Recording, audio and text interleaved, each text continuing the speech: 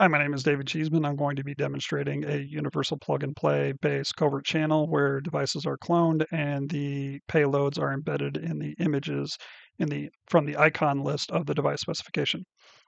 So right here to start off with, I've got my Roku, which is a living room Roku. I'll screenshot that for the video. And in that top left is the icon that we're going to be using. If I look at the device information, I have an IP address that ends in 208, which I will screenshot as well. First, we'll start up the C2 server and then the subordinate server, which is running on a virtual machine on my Proxmox cluster. This is my Kali laptop. While those are searching for devices, cloning them, and starting their agent search, we can look at the device specification or the specification for a universal plug and play. The msearch function is sent over SSDP and finds devices. So your phone sends one of these out to find Roku devices. This ST tag basically specifies what kind of information it wants. So SSDP all requests all services and devices, whereas universal plug and play root device just requests the root device and no services. And of course, you can search for specific services with different ST values. This is what comes back from the Roku with one of its service calls in the location field. And this gives specification about the Roku. Right here in the icon list, this is what we're most interested in. It has a 360 by 219 dimension image, this is the one from the Roku right now. And then my C2 server has found and cloned the device. And this is the C2 server's version of that same file. Embedded in this with a modified version of Secret Pixel is the RSA public key that it wants all subordinate servers to use to encrypt payloads to it. So the subordinate server has already found the C2 server, so we can send a message hello. And now the C2 server has found the subordinate server and has received the message hello. We can then do some commands. So real quick, I do not have a file called etc password over here yet, but we're going to grab one.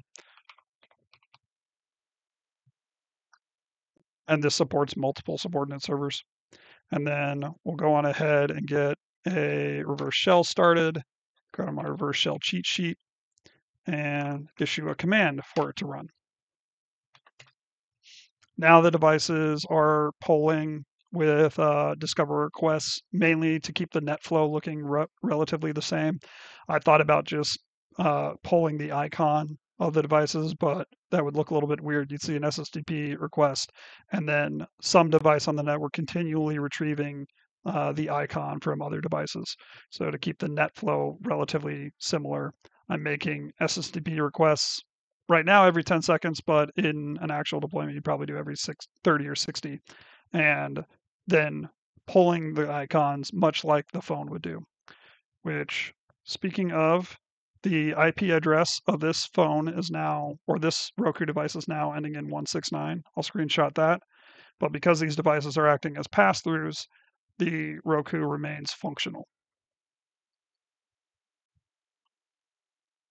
Over here, we have that the etc password was retrieved and sent, so that is queued up for receipt by the C2 server. Once it polls the device, the reverse shell command was run, so we can say host name, PVE Kali, who am I,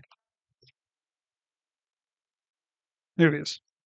Now we just want to wait and see if it, or wait for it to get the etc password file.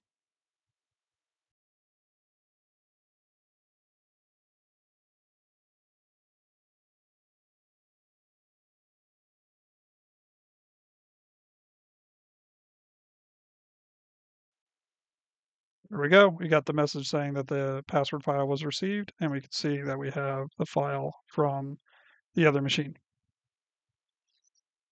So this was a fun covert channel to implement, but it would probably not be very practical. It'd be very easily detected on a network by a passive warden by either seeing clone devices show up that mimic one that's maybe in an asset inventory. So I know I have a Roku at this IP. Why do I have Rokus at these other IPs? And additionally, there acting as pass-throughs, so devices are contacting it, and then those exact same requests are going out to the real Roku device, and that would also maybe raise red flags. But most important thing too is that it doesn't cause a denial of service, and the cool thing was that I managed to do this without affecting the device's functionality.